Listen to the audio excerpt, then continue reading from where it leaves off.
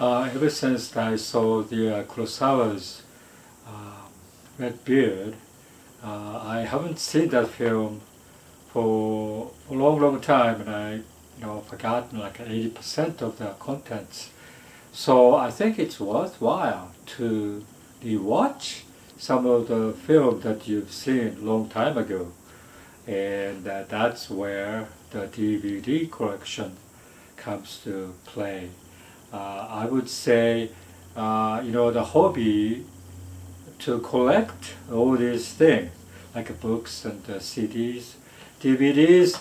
Also, gosh, it's for a long, long time I thought, well, the music, the CD, for example, is worthwhile because you can re-listen the same music, like a classical music, for example, you listened so many times.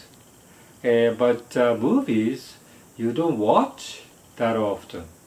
Movies, you watch just once and you seen it, and you have the spoilers, everything, and so you don't want to watch that again. But then again, you kind of forget what's the content of the movie, especially the good movie. I think it's worthwhile to rewatch it because when you watch it when you're younger, you miss something that you didn't catch when you get older. You get more like you become more experienced or more smarter, maybe, and so your point of view is a little bit different from when you are young. So I think it's worth it. I think it's worth it to collect the one you like in the movies.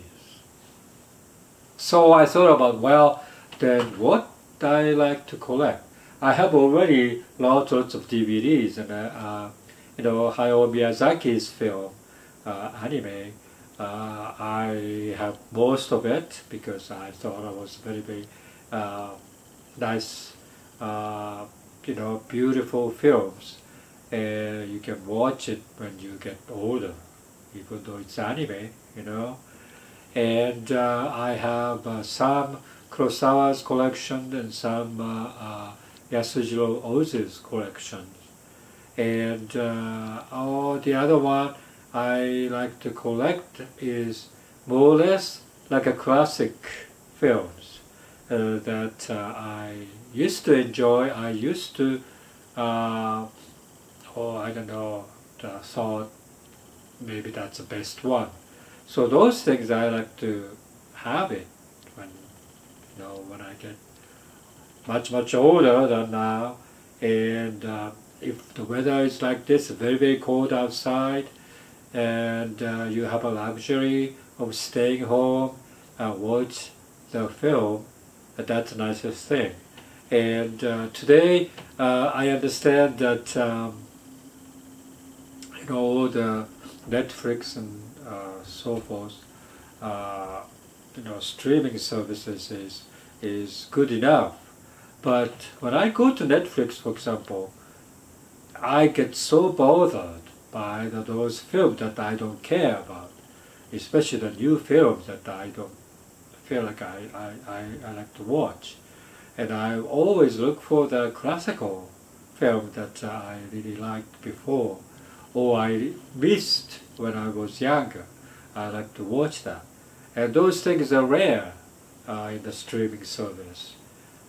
Even Canopy, for example. Canopy is a library service of streaming, and it's free. However, Canopy has a lot of nice classical films, but most of them I already watched, and so yeah, not necessarily I like to rewatch those films again. Although I feel like Kurosawa's Red Beard, I like to watch. So those things, Canopy is still the very, very valuable thing.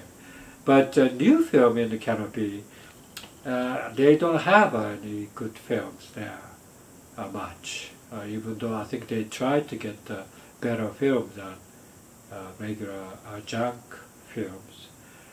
So anyway, so I really feel like I should get Kurosawa's, Ozu's film as much as possible, and also Alfred Hitchcock films. I like those films, even though that's a murder and suspense, but it's not as scary, or it's not as it's scary is good, but it's more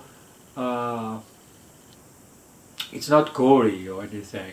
It's not bloodshed. It's not like a violent, you know.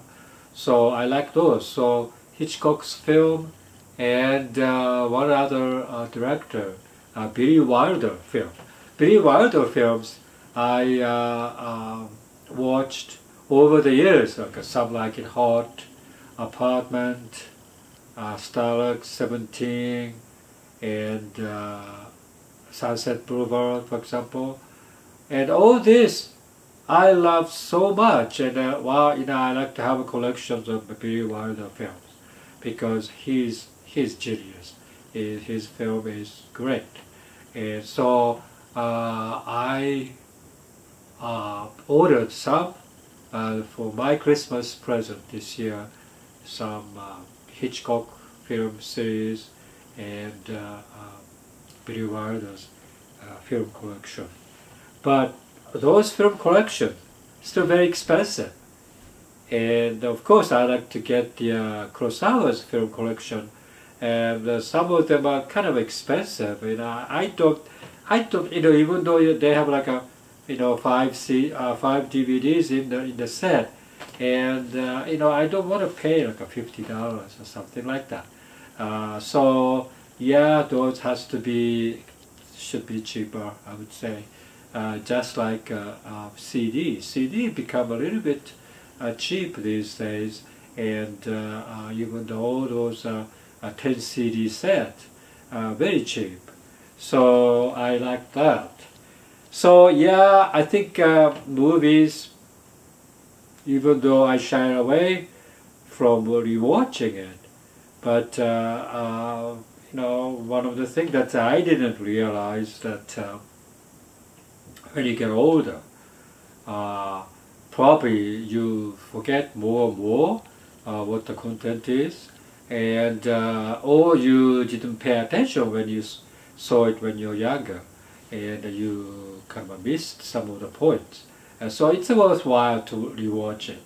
So yeah, I think I become like a movie watching mode because of the weather outside. It's so cold now, and I cannot go walk or anything outside, so I think I better stay and watch the movie. So I recommend you guys, if you love movies, I think it's worthwhile to watch it when you don't have anything else to do, like cold winter nights or something.